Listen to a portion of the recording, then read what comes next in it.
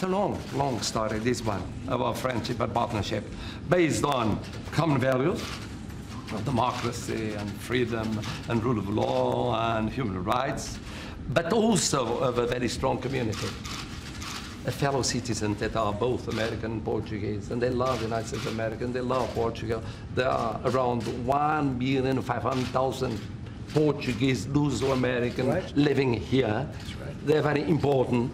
So it's not just a military, a political, and economic alliance. It's more than that.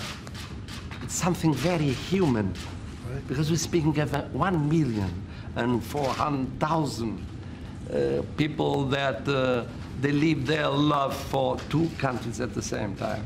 As you spoke of soccer, let me then ask you something, well, make you a suggestion. Go ahead. If you're going to meet Mr. Putin, well, I was with him last week. Good. Yes, and he asked me to greet you. So, of course, he was expecting your visit.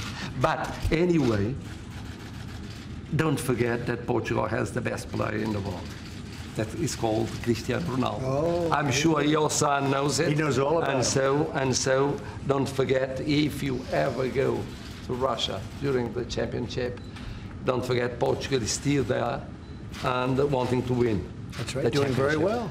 Yes. That's right. And they say he is. And doing very, very, very well. That's very good. Well, and so tell me, how good a player is he? Are you impressed? I'm very much impressed. He's the best player of the world, Cristiano Ronaldo. So in a sense, well, I think has been a success. I do agree with you. Yeah, the great. championship. No, yes. great. Yeah. I think no doubt about it. For the world, for the world. So will Christian ever run for president against you?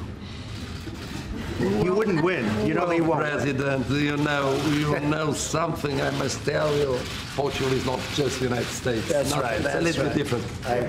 Yes, go ahead.